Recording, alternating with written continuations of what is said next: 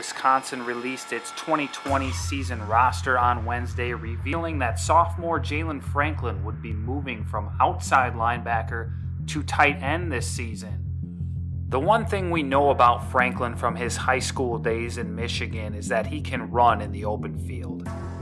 You're looking at his high school film here, so his frame is much rawer than it is now, but you definitely see some scary make-you-miss ability for a kid his size. When he gets downhill, Franklin can just run like a deer. There's not a ton of film of him on the offensive side of the ball, but you do see a little Travis Beckham here as a plus-length, athletic ball of clay who shows flashes of being special. Paul Chryst is absolutely right when he says Franklin brings a different element to the tight end room. There's not a tight end on the roster with this potential for playmaking ability. The question marks we had about Franklin coming out of high school will still be relevant today, however. Remember, the Badgers originally recruited Franklin as a tight end, and he did spend year one with Mickey Turner before moving to outside linebacker. Franklin played primarily quarterback during his senior season. That said, we really have no idea what type of hands he has.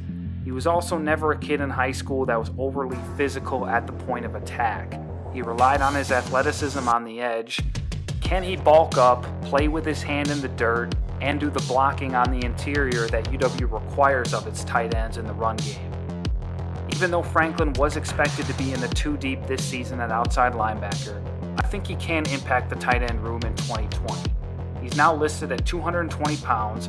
Remember, UW essentially played with one tight end throughout the 2019 season and went to a lot more 3 and even 4 wide receiver sets.